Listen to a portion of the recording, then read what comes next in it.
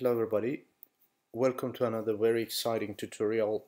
Today I'm going to be showing you how you can use the transform and transition properties to create some sort of curve animation or motion. So the idea is coming from material design movement section and how one can create a curve motion.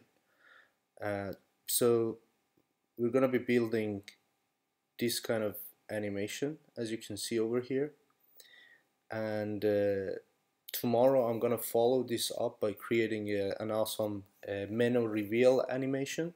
So stay tuned until tomorrow as well, and let's get started. Please, if you like this tutorial, like and share, and if you haven't subscribed, please subscribe as well. Alright, I'm gonna start by creating a div called box, and then I'm gonna give it a class of box here in my CSS section. I will give it a width of 60 pixel and height of 60 pixel. Give it a background of white, and then maybe a border radius of 2 pixel. Just to make it visible, I'm gonna give my body a background of gray. Now you can see the box over here. I'm gonna give it a position fixed, and then bottom 10 pixel, and then left also 10 pixel. So you can see that this box, the position is fixed on the screen, meaning that regardless if you scroll or not, this is going to stay over here. And from the bottom is 10 pixel, and from the left it's 10 pixel as well, right? So what I will do is that I will add my transformation on the class open on my box. So I'll give it a transform translate maybe 160 pixel on the x-axis, and minus 160 pixel on the y-axis. So basically it's supposed to come 160 pixel here and then 160 pixel there, right? And in order to create, so I'm going to click on this and the transformation will start. So I'm going to create Jquery in my JavaScript panel, and then when the page loads, what I want to do is that I want to select my box using the box CSS selector, and then on my click I pass a function, and then within that function I will say add class on my box class, or the element that has the box class, add the class open, right? So what is supposed to happen is that when I click on this, it should go 160 pixel and minus 160 pixel. You can see that it does it. But to create an animation, you need to give the transition property. I'm going to use the transition on my transform, and then I will make it 1 second, right? So if I click on this, you can see that you have this animation, which is a translate animation for 1 second, right?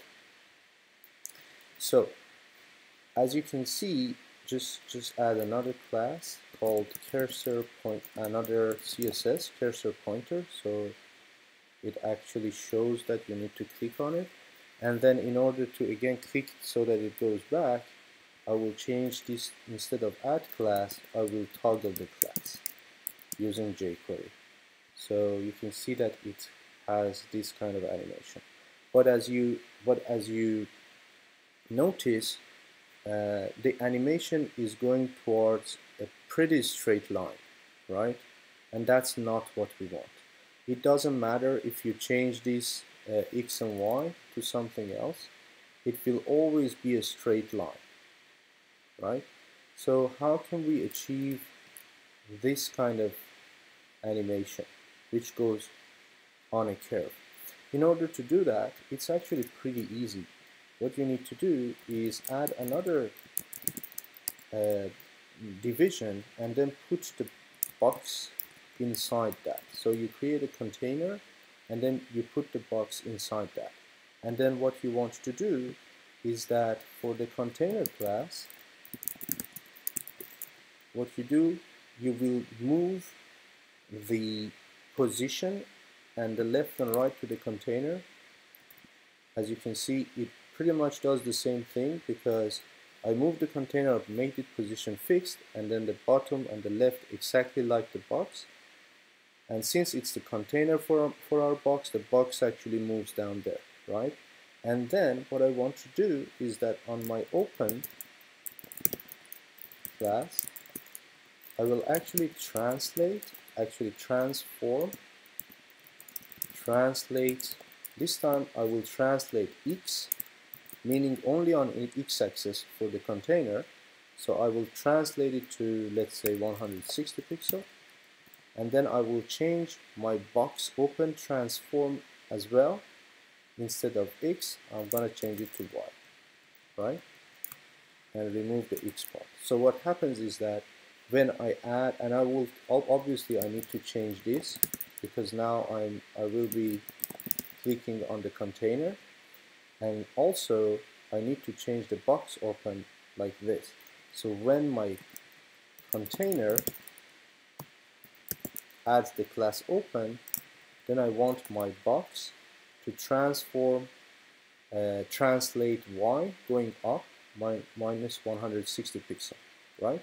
So what I do here is that I changed this, I added a container class, I will move the container, right, 160 pixel on X, and at the same time I ask my box to go minus 160 pixel on y-axis, or going up 160 pixel, right? So what happens right now, when I click on it, you will see this animation happens, but that's not what I want, right?